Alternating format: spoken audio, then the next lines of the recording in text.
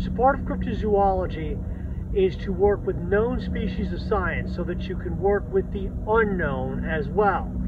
And today we're going to do a deep dive into Ornithosuchids, a Triassic pseudosuchian, which just might be some STEM dragons.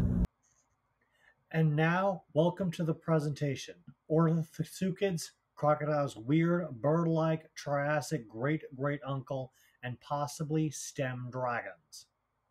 But first, a brief intro into cryptozoology.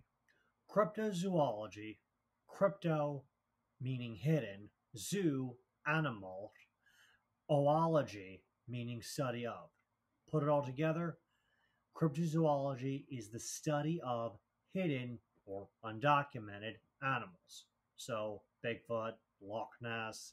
Now, the holy grail of cryptozoology is dragons. But the first challenge in proving dragons' existence is where dragons would have started in Earth's evolution. Now, as an archosaur, more specifically a pseudosuchian, dragons would have had its origins in the Triassic and a relatively close cousin to crocodiles. So the first dragons would have been semi-aquatic. Because of that, Ornithosuchids are the best case scenario as STEM dragons.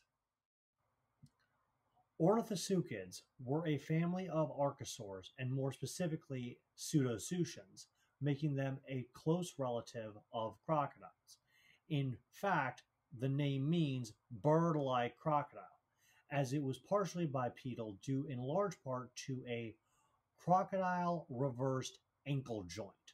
The best known Ornithosuchid is the flagship Ornithosuchus woodwardi. The Ornithosuchids lived in the Upper Triassic. The Ornithosuchids have only been found in a few sites in South Africa and Great Britain. I have the corresponding sites on the Pangea map as well. As mentioned before, Ornithosuchids were pseudosuchians, so their closest modern-day living relatives are crocodiles, under the lore cotaclade. As mentioned before, because of this, Ornithosuchids are the most likely candidate to be STEM dragons. Ornithosuchus woodwardi would have been the apex predator of the Triassic swamps and would have mainly eaten dicynodons. Most of the time it would have been quadrupedal, but could rear up bipedally for short distances due to the aforementioned ankle joint. This would have been very useful for them, as partial bipedalism can help an air-breathing organism such as Ornithosuchus woodwardi in the Triassic swamps, as it pays to keep your head above water, making it quasi-aquatic. Being quasi-aquatic would have helped it to become dragons, as well as the first true dragons would have been semi-aquatic. Thank you for joining me today, and have a nice day. Thanks for watching. If you like what I do here, please subscribe to my channel, and be sure to click the bell button so you don't miss any new videos.